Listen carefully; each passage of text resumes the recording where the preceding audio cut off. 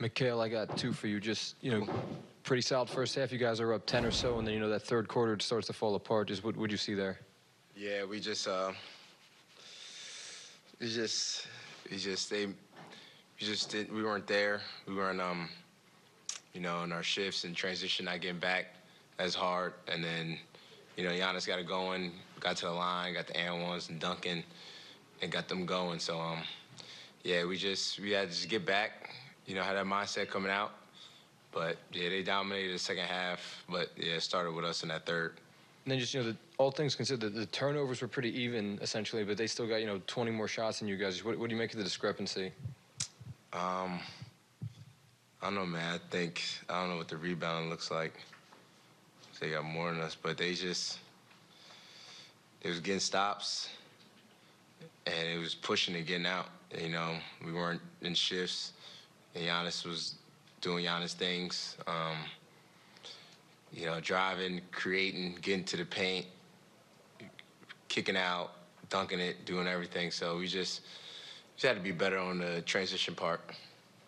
Kind of piggybacking off of that, the way Giannis was playing, is there anything more that you guys could have done to maybe deter him, or is he going to get what he gets? It's tough. It's tough to game plan against him. I mean, everybody tries to game plan him, and, the numbers he still put up. It's tough, but I think it's just got to be together as a team at all times because, if he sees one lane, just a little opening, it's tough to guard him. So it's just a guy like that, you just got to be locked in at all times, all five guys, to stop a guy like that. And second, Jacques is historically anti-mid-range jump shot, but you're obviously capable of making them at a decent efficiency. Just what's that conversation like between you guys, between you being able to knock that shot down, but him not necessarily liking the mid-range jump shot too much? I don't know. I was just confident in it.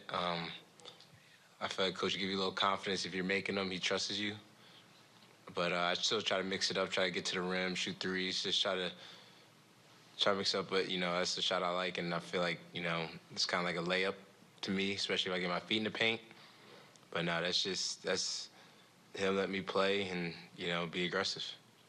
Okay, you guys had, I think it was 9 assists on your first 10 baskets. It seems like the first half the scoring was pretty diverse and whatnot. Just what do you think changed kind of in the second half well, first, what'd you make of the start and what was working so well, and then what got away from that? Just not getting enough stops. That's what it is. We was getting stops and getting out in transition. That was the biggest thing. And then, once they start scoring, slowing us down, putting a half court, kind of, how they play, they be in a drop and kind of deny it out. So they kind of make you come off a screen and make no passes. So, credit to them. I think they're the top defense in the league, and, they got the coaches and the players. But, yeah, we weren't getting stopped, so it kind of set their half-court defense.